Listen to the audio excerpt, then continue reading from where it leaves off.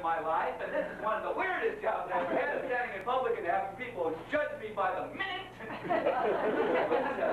It's a great job, especially if you get it down. You know, Eddie Murphy averaged $188,000 per performance in 1988, so I said, money.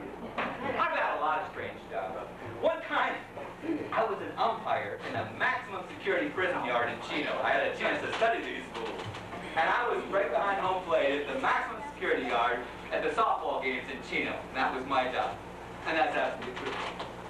Another time, my job was to import hundreds of pounds of marijuana from Mazatlan, Mexico.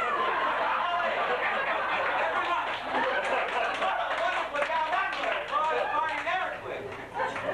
And ironically, that was the job that got me the job as the umpire.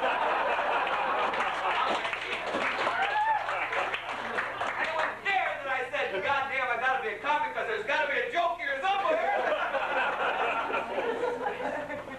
When I first started talking about going to prison in comedy sets, people said to me, Mark, it's really not believable because I like to dress in a three-piece and come out looking like Arsenio.